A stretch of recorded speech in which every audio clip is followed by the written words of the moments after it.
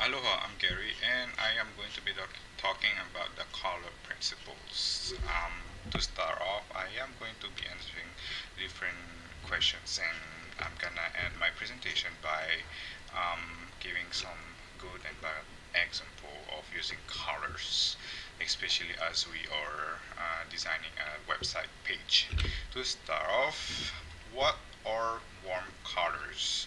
Okay, you have actually um, um, an example of different warm colors that we do have. So as we can read here, warm colors are based on yellows, oranges, browns, yellows, greens. So yeah, well, you can actually, we don't actually need to make a complicated explanation. You actually can see that these colors are actually warm when when you see them. Then you have the cool colors, and then you have some example of cool colors over here, from blue all the way to pink. You have blue, green, you have greens, you have pink. These colors are more energetic, and they are more cool than warm colors. And then finally we have the neutral colors over here. We do have an example of neutral colors here, and neutral is actually it equal to zero. Like there's no more on one side than the other side.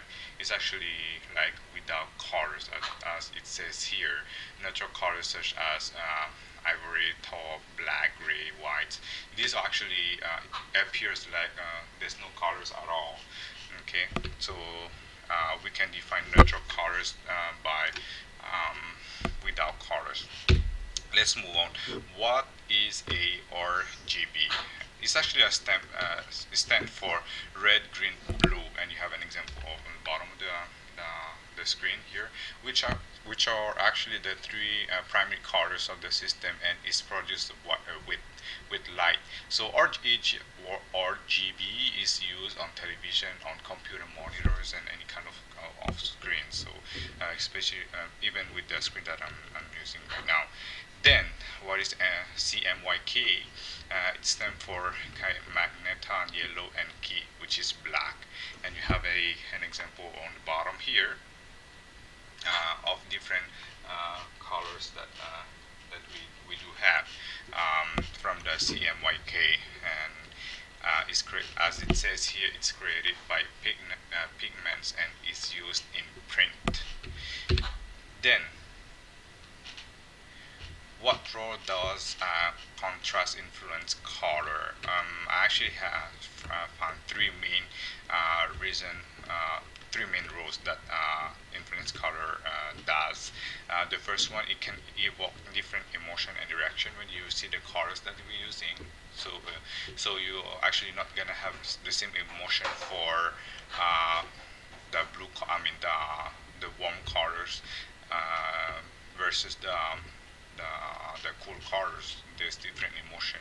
And then the second bullet point will be is a key to keeping text readable. It's true actually, and we'll see some example later, because we need to have to match the color of the background and the color of the text, and the text should be readable when you have a background, and then it affects the topic of the website. So it depends on what topic the website will be. The color can really affect. It can make the topic stronger, or it can make the topic really weak, because the colors can actually support or destroy the image of the topic or the image of the website. Okay. How does color influence emotional responses? So I actually have some example over here from the readings that we have.